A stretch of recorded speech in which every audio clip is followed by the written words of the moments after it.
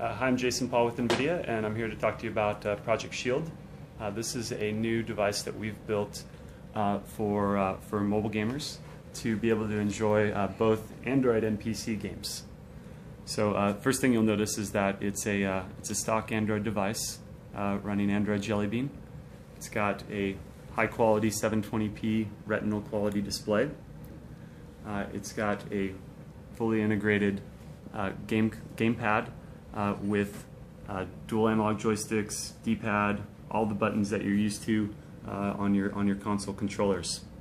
It's going to allow you to play your Android games with the precision and control that you're used to playing all of the games on your Xbox, PlayStation, or game console.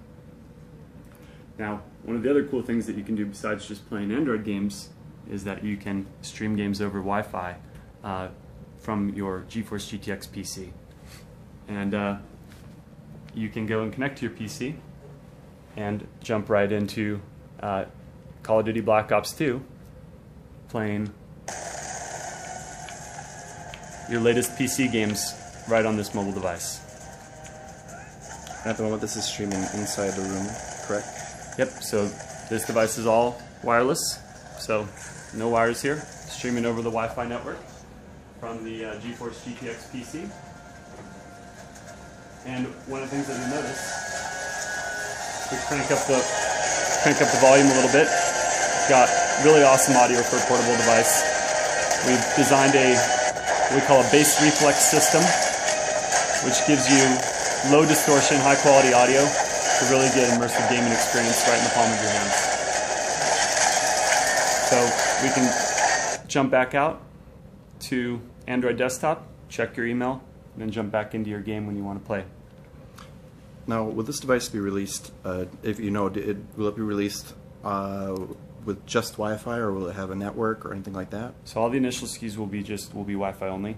Great. Comes with 802.11n 2x2 MIMO Wi-Fi, so very high quality Wi-Fi. And which connections does it have on the back of the So unit? we can take a look at the back of the unit.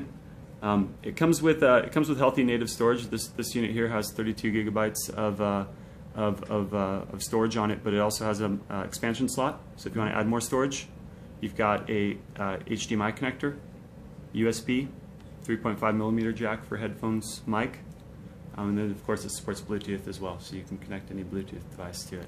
Great. So full connectivity options.